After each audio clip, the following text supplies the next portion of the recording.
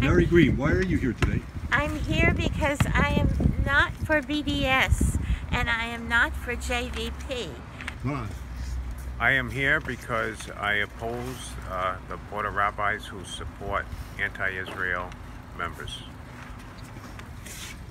I am here to support the state of Israel. Okay, I'm a little different. I'm here because I know historically that the New Testament never mentions Palestine or Palestinians. And if they were here first, but it does talk about the Jews. So the Jews were here according to the New Testament, and there was no such thing as Palestine or Palestinian. Jesus never lived in the Palestine.